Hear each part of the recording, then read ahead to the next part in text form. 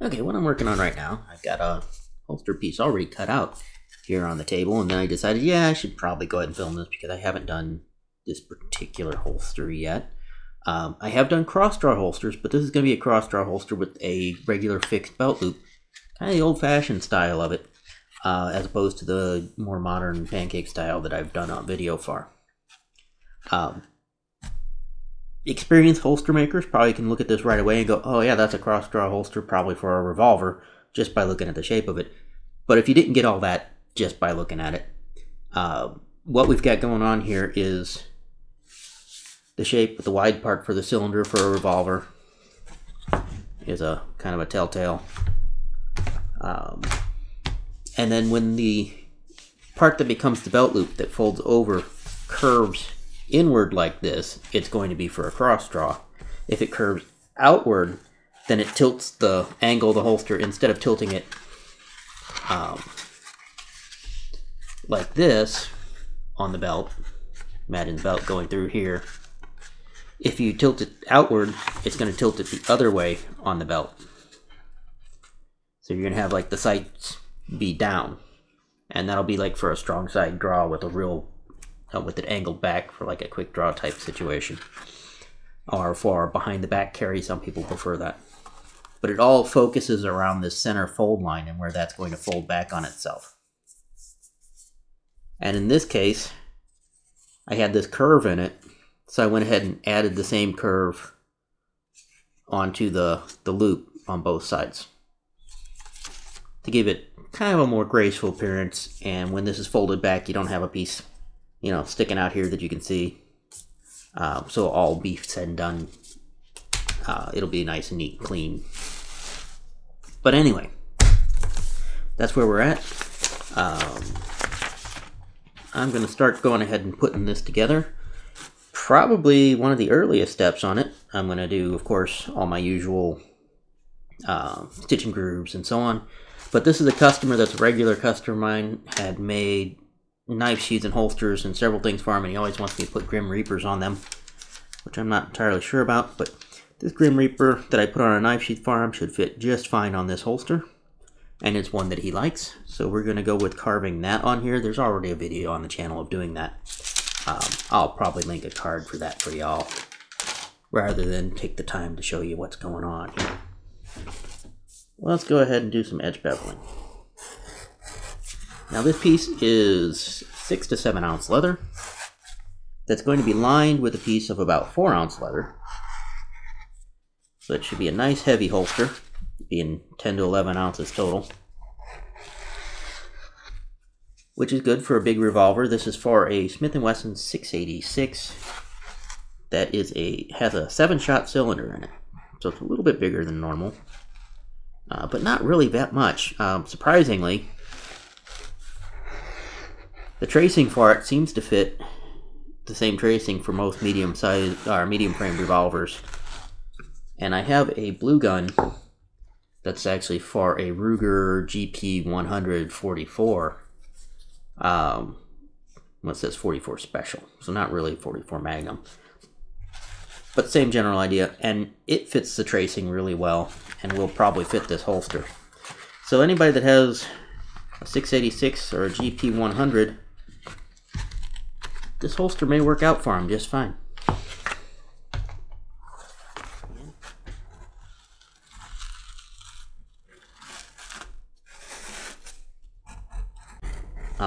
If you're doing everything by hand, lining a holster like this, while definitely makes a better holster, adds a lot of extra time to the project. But with the sewing machine, you just run right around it real quick. It takes a few minutes. I did not. Now that we've got all that, I know what space I have to play with for the carving. I can go ahead and do that, get it carved, and a background done on it, and then I can start coloring it up. This holster is going to be black with some color for the Grim Reaper. So I wasn't really counting, maybe hour and a half. I've got it all carved up, got background and a border stamp, and of course the little Grim Reaper dude in there.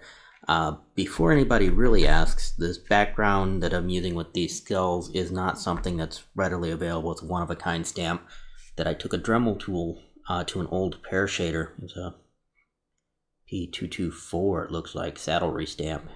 So it's a big, huge pear shader. And I ground it away and ground a little skull in it to make these little skull impressions. Pretty much just for backgrounds on stuff I make for this guy.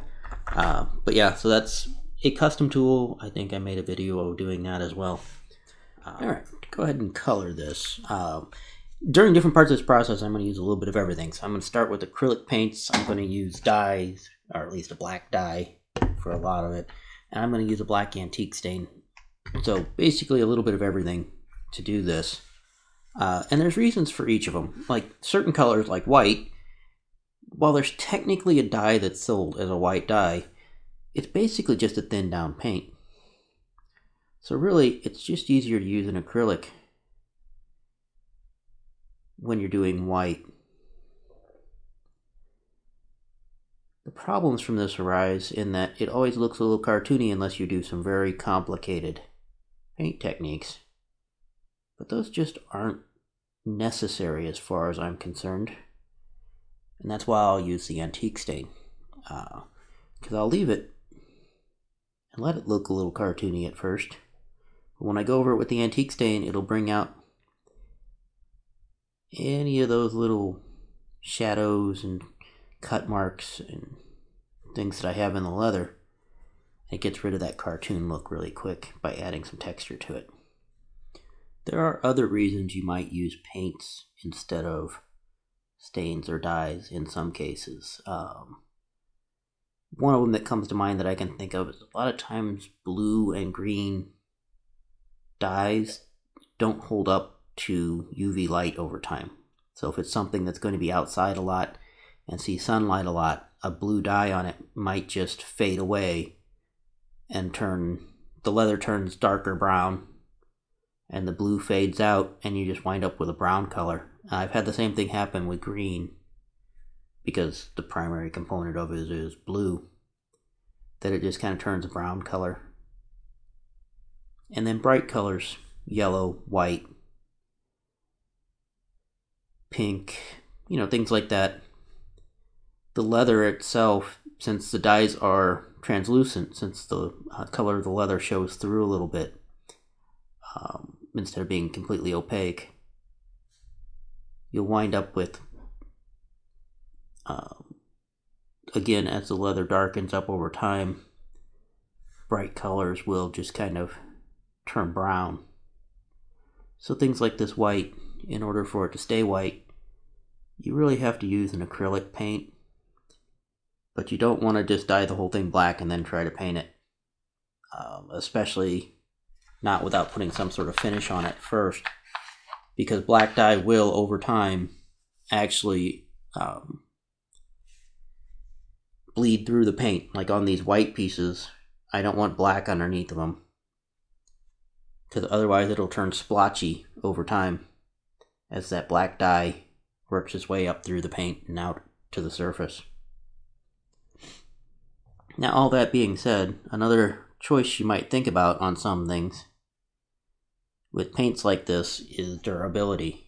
And over time, on something that gets a lot of abrasion, paints will wear away. So, like if you're making a wallet for somebody and you put something like this on it, that paint may wear off. Okay, now we get to the part where I'm doing something with the dye. I'll be dyeing this whole area with the dauber probably. But in close to all that painting, I want to paint the dye in, and I've got a brush here that I marked with a piece of black tape. And this is one I just use for black dye, because once you use it for black dye, you can't ever really get that dye out of the brush. I've tried washing it with denatured alcohol and other solvents. And I just decided it's best just to have a black dye brush for doing projects like this. Same can be true. So common, or at least common for me, technique that I'll use is I'll start with the brush in an area that I know is going to be black and get most of the excess dye off, and then move in towards my areas that I need to be a little bit more careful.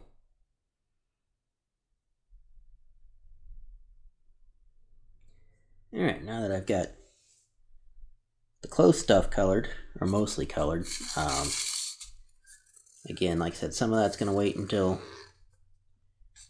we get around to the antique stain. But I can go around with a dauber and fill in all the rest of this. Alright, now that everything is black, like I said, I want to use antique stain to knock off this kind of cartoony look that we have here with the scythe and the white, so it doesn't stand out quite as much. But to keep it from just turning black on that, or being really dirty looking, I need to have some sort of finish on it. So I'm going to use an acrylic called Super Sheen. It's sold by Candy Leather.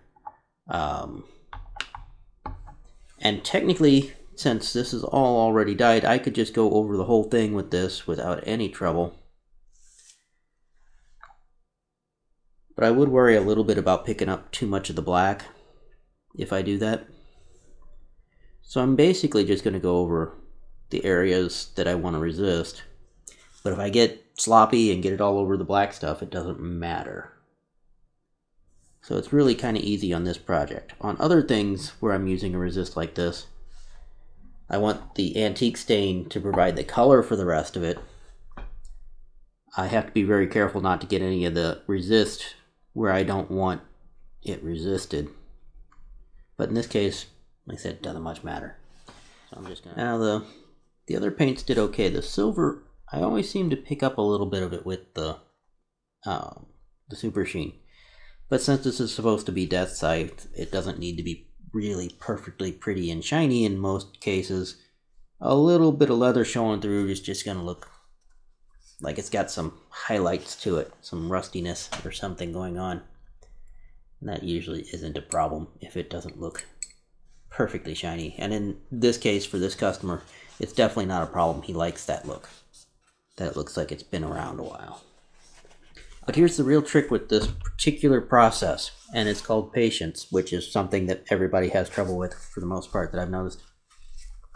You can let this finish dry until it's dry to the touch and think, okay, I'm good, and then you put your antique stain on there and it's like it's not even got the finish on it. It'll still stain all these white parts.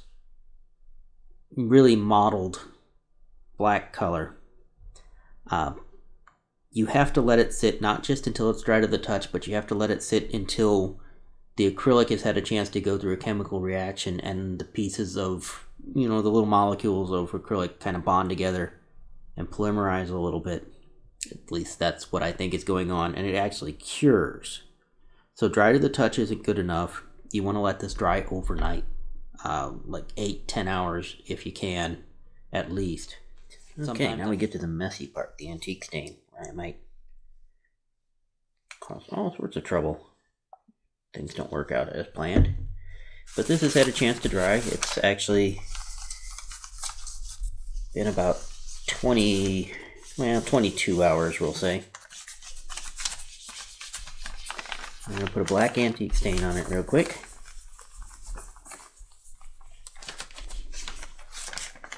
And then take a damp paper towel right away. And wipe off any excess. Now up here I'm just doing this so that it mostly matches.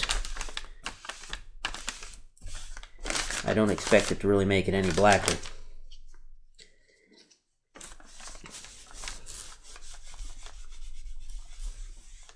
And as you can see, that eliminates some of that, like I said, sort of cartoon look of just solid colors. Add some shadows.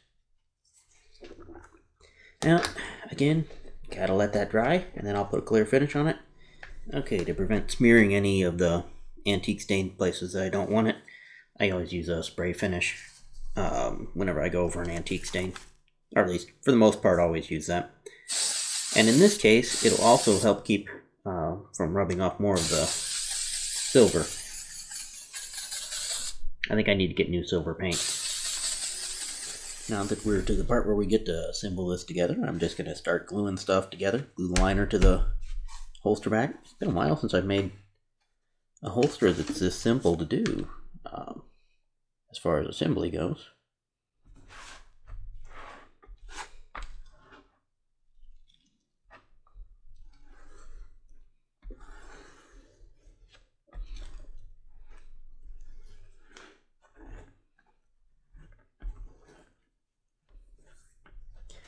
Okay, now let's get this started gluing together.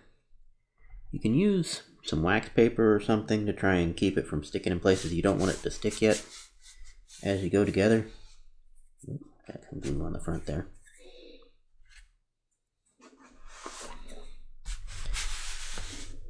But I like to start putting it together and actually fold the holster a little bit as I go, so that I don't have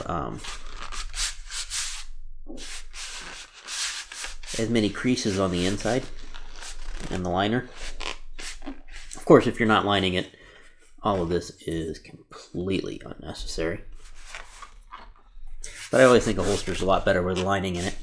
Nice smooth leather on the inside. I also want to fold down what's going to be my belt loop to prevent creases and so on. Stretch marks. At least a little bit. But with the leather the way it is, rough cut, that's not going to work. So I'm going to go ahead and grab a knife real quick and split that. Just from here and up, so that I can fold my belt loop back a little bit too. I can either go ahead and trim these edges to match, or what I prefer to do is I'm going to go downstairs and stitch along the openings on each end of the holster, the mouth of it and the toe of it.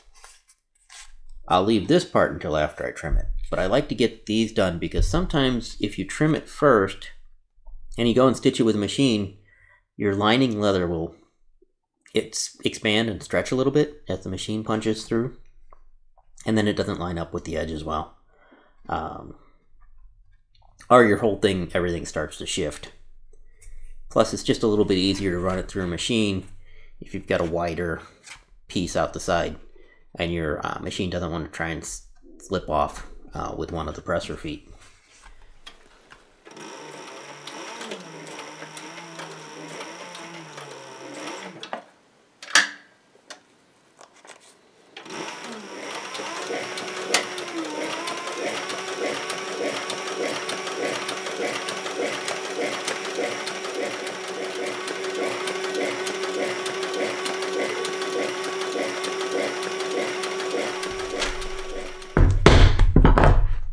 Now I'm going ahead and punching some holes in all these corners to make it easier to trim this liner off.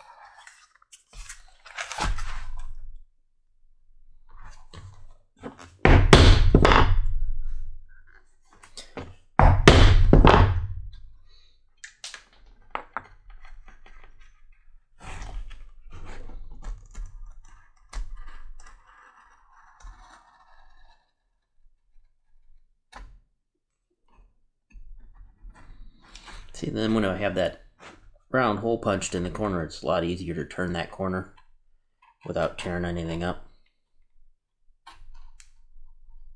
Right, now before I go any further really on this, I want to go ahead and start finishing up these edges, especially around what's going to be the belt loop, the top and the toe of the holster where I've got it already sewn.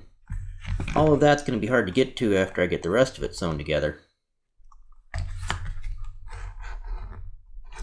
So I'm going to go ahead and bevel those edges now that they're trimmed. And get them all slicked and smooth. Well, dyed, because the trim for the lining piece, you can obviously see it needs to be dyed still. But yeah, I'll go over with the black dye and get all that trimmed and smooth and finished up so that when I go to put it together, all I've got left to do is finish this edge that I'm going to still be stitching. Everything's black. It's real easy. I don't have to worry about getting a little bit of a dark color on my front or back because it's all black already. Well, except for the little death dude there. This is called gum tragacanth, and it's a burnishing compound. It's a plant resin.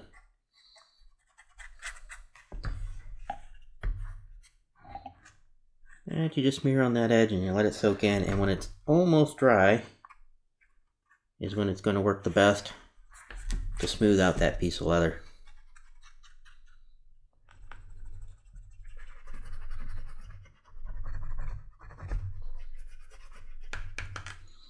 One way you can tell when gum tragacanth and a lot of other burnishing compounds is working is it starts to feel a little stickier as you're getting friction.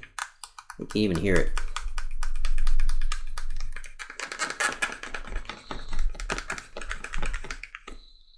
And that's when you get a nice, smooth, glossy edge. It's better. Alright, so I am almost there. I've got to go down, stitch the belt loop. Always remember, stitch the belt loop first. It's really a pain to get to if you stitch this first and then forget your belt loop. And then we'll stitch this together. I'll take to a sander real quick and sand those edges. And then I'll be back up here to finish this up. I almost forgot something. Before I stitch it up, I want to finish punching through these two holes here. This is for, the customer wants a hammer loop on the revolver. Basically, it's just a little strip of lace that catches over the hammer and helps hold it in there in rough country. And it's easiest, of course, to punch these holes out before it's all stitched together. Okay, well, I totally forgot to film stitching it together, but suffice it to say, I just stitched a rectangle on the back here to form the belt loop, and then stitched this seam from the bottom, back stitched, then all the way up, and back stitched to finish that seam up. So it's just more stitching with that sewing machine that I'm sure a lot of people are jealous of.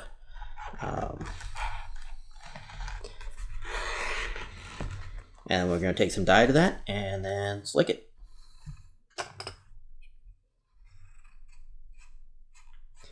Now, I made this holster fairly lightweight for a heavy revolver like this.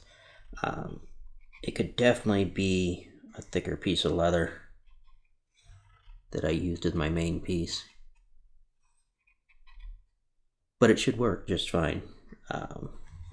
It'll just be a lighter holster. It'll probably be still stiffer and sturdier than most of what you find that manufacturers have made with a single piece of leather, just because it's been lined. And most manufacturers don't use any heavier than about 10-ounce leather, which is what this is equivalent to once I've got both the pieces together.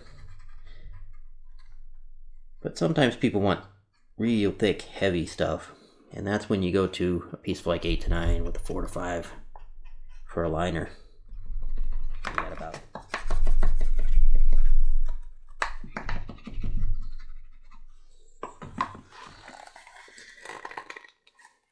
There'll be a little bit of fine tuning on the shaping, but for now, as you can see, this revolver will fit just fine in it. So it should fit the customer's revolver because they're not the same, but they're similar. They fit the same profile. Now the last thing I need to add is that hammer loop I was talking about. And for that, really simple, I'm just using some lace, just some 1/2-inch lace that I keep around. You can use any piece of 1/2 inch, about 4 to 5 ounce leather, maybe even thinner, about 3. A little flexible helps, so maybe chrome tan, but in this case I'm using a vegetable tan lace. That's a milled veg tan.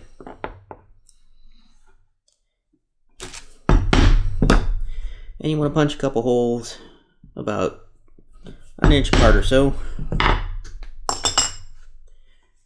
that your slit doesn't split out. You want a round hole at each end, otherwise your lace could tear.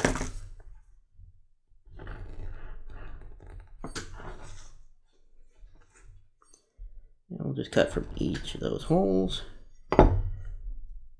Make a piece of lace, like that.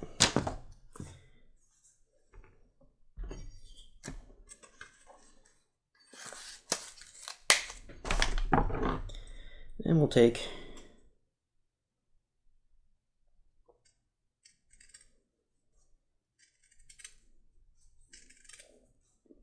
we'll actually taper it down over a long distance, because we can always trim it off. And I'm going to take and cut just a little bit here, so it looks like I cut off both sides of it, but I didn't. There we go. And that's really all I need for a hammer loop to secure a firearm into this holster. Now then, through the top hole, and with a little bit of twisting and turning, we should be able to put it back out through that bottom hole with that. So, it's actually made difficult by the fact that everything is black, and I can't see what I'm doing.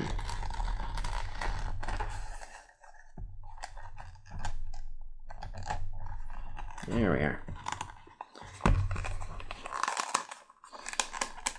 And your lace should be a tight enough fit in those holes. Those are number 6 size holes, which I don't remember if that's 3/16. Sounds right. That revolver's in there. This can pop over the hammer. It doesn't necessarily need to be super tight. It needs to be tight enough the revolver can't be pulled back out easily, so it won't fall out on its own. But you can still pop that off the hammer pretty easily when you need to get to the firearm. And that's pretty much it.